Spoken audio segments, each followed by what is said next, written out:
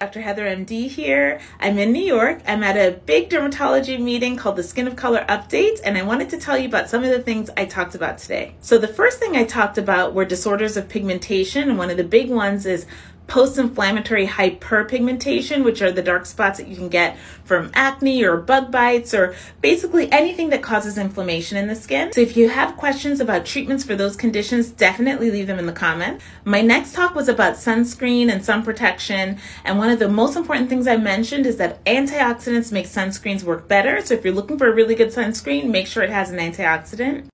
And I also spoke today about eczema and the role of skincare in eczema. I think that skincare is just as important as the prescriptions we give for eczema. So if you have eczema, make sure you're using really good moisturizers and gentle cleansers that restore the barrier. If you have any questions about any of these topics, leave them below.